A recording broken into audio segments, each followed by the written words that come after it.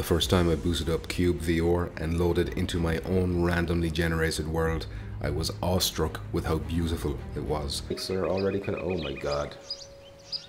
Oh my god. Wow.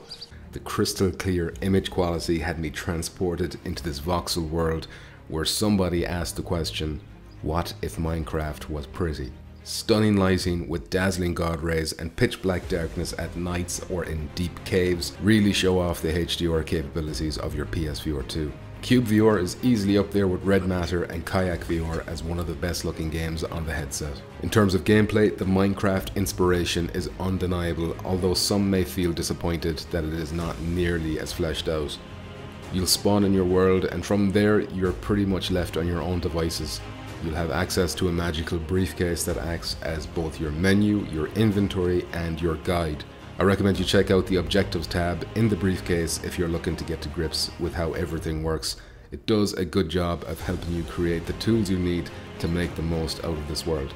Once you have those tools though, the rest is up to you, and this is where the game could really shine or fall down depending on what kind of experience you're looking for, which is what makes this game difficult to review. There's no story here to progress, there are no enemies for you to fight or defend against, it's just you and your creativity. There are deep caves for you to explore and an infinite world for you to build upon, but if you're someone who prefers structure in your game, you may become bored easily and be disappointed. However, if you just want a relaxing, zen-like experience where you can build and explore to your heart's content, then you may find this to be one of the PSVR2's best titles to date. There may not be a whole lot to do in Cube, but what's here is done very well. Take for instance the crafting. In order to craft, you have to find the recipe, which are these sheets of paper which are very easy to find that float around in the world. After that, you need to mine whatever resources necessary to craft it, usually wood and stone. For wood, you'll need an axe to cut down a tree, which you do by striking it 3 times in the same spot, which is a little harder than it may sound and introduces a skill element into something that is usually fairly brainless in a game like this.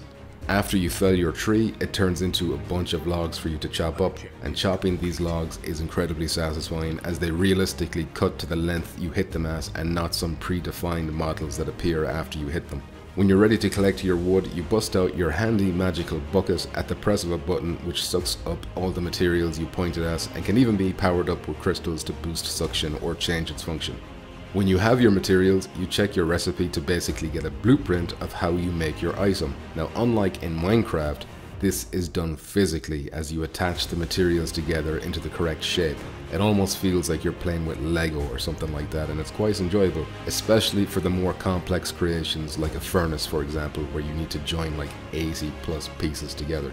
It's a system that demonstrates that this game is taking advantage of VR as a medium.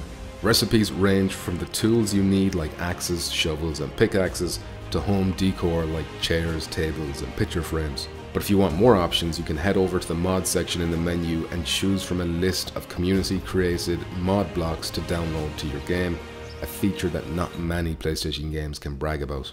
Speaking of options, you've got a decent selection here on how you want to play. You can play standing or turn on a seated mode which allows a crouch toggle. You can also turn on smooth turning, and there's both smooth locomotion and teleportation available at all times. The teleportation option can come in handy as there is sadly no jump button, at least not that I could find. But the settings don't stop at VR comfort. You can decide if you take fall damage, if deer turn into fireworks if shot with a bow, and a side note, the rabbits do not turn into fireworks if you shoot them, you'll just feel bad about that if you try it.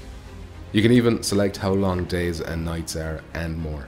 Multiplayer is on the roadmap for CyubeVR. That addition alone would really enhance the experience here. Other features planned on the roadmap like combat could also do the same, so it's very possible that Cube would be a title that gets better with age and broadens its appeal as these features get added.